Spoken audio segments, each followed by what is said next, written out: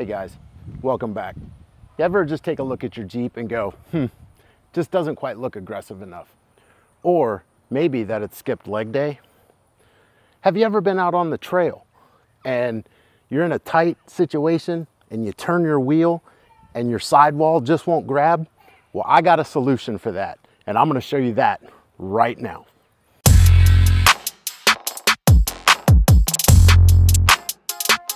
And this is it.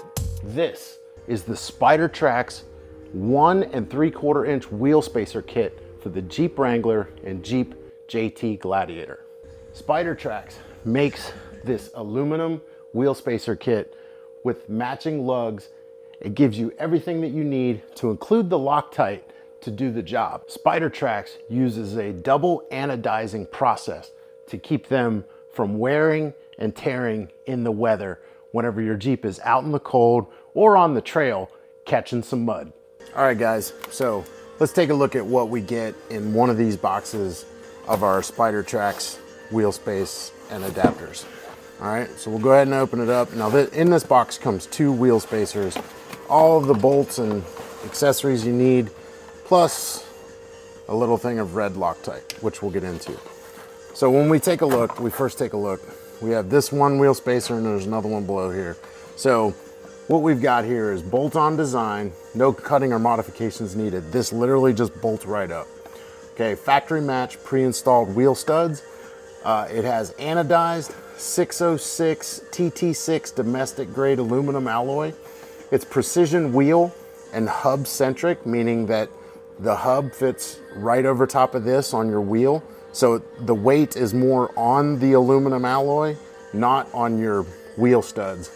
It's designed and manufactured in America. How about that? So that is 1. We get a set of 2. Here's our bolts, everything. So this just comes directly out of the package. Probably should have grabbed a knife. But there's our wheel studs. You can see them packaged in here.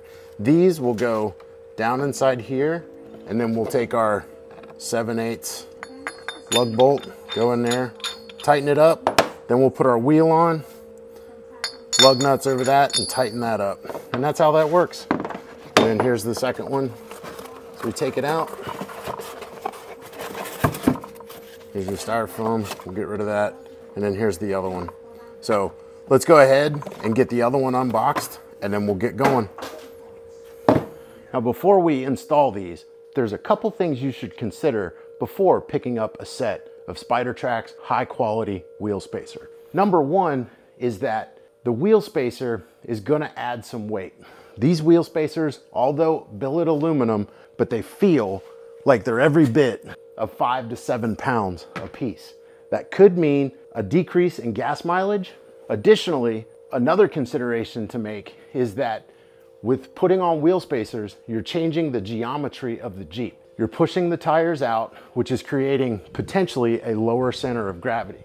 That might mean that you have better traction and rollover prevention on the trail, but I don't have any science to really back that up. Additionally, you could increase wear and tear to making your Jeep just look a little bit better, but it could cost you in the long run. But the pros are pretty obvious. It's an increased wheel stance, gives it a more aggressive look, looks like it sits a little lower to the ground even though it may be lifted, and it's just cool.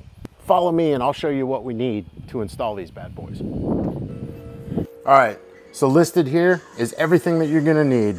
Here's your wheel lugs, here's your 2 spacers, your red Loctite, you got your 7/8 lug socket, got your torque wrench, we got our 1/2 inch drive, impact driver. I just picked that up. It's on sale at Lowe's right now.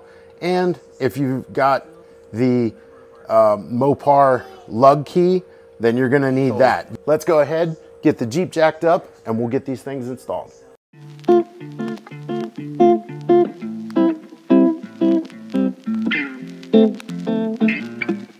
All right, so now that we've got the tire off, we're going to put the red Loctite on our existing studs, and then we're gonna slide the spacer on, put these on, tighten them down, torque them down, and then we'll add the wheel back, and then we're gonna do all 4. So let's go ahead and do that.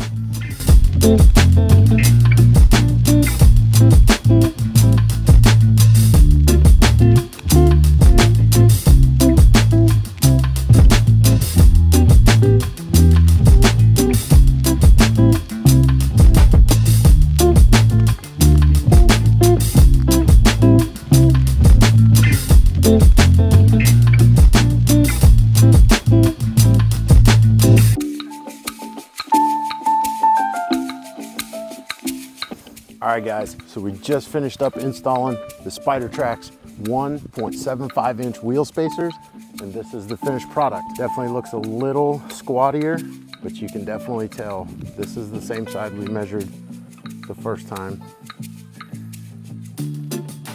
It's sticking out, just 1.75 inches. And here's this side. All right guys, we just installed the Spider Tracks 1.75 inch wheel spacers. I've torqued everything down. I don't think I missed anything, but we're doing a small little test drive right now. And I don't know if it's just me and it's a placebo effect or it's mental or whatever, but it definitely feels, like the steering is a little stabilized because I have widened the tires a total of 3.5 inches front and rear. So it doesn't feel like it's gonna jump all over the place while I'm driving down the road. You know, I'm not talking about death wobble. I'm talking about when you're driving and you're kind of lackadaisical on your attention span and the Jeep wants to veer left or right while you're on the interstate or on your on a 2-lane highway doing higher speeds. These vehicles are not known for their stability and control so much on the road, not like a BMW or a nicer sports car with a finely tuned suspension. These are very loose, and they get looser as they get older, and then eventually you develop a death wobble. Now, death wobble is nothing to do with a steering stabilizer or anything. It's all to do with the wear and tear of joints and bolts and, you know, all the things that you've got connected. But I gotta tell you, my initial impression is it definitely feels beefier. The vehicle as a whole feels wider. I don't necessarily feel as high off the ground.